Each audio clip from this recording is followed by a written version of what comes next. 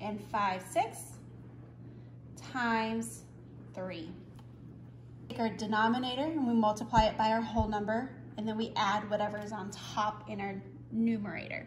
So we have 6 times 3, which is 18. 18 plus 5 is going to give us 23. And so it's going to be under 6. Why we put 1 is because any number over 1 equals the numerator as a whole number. 3 times 1 is 3.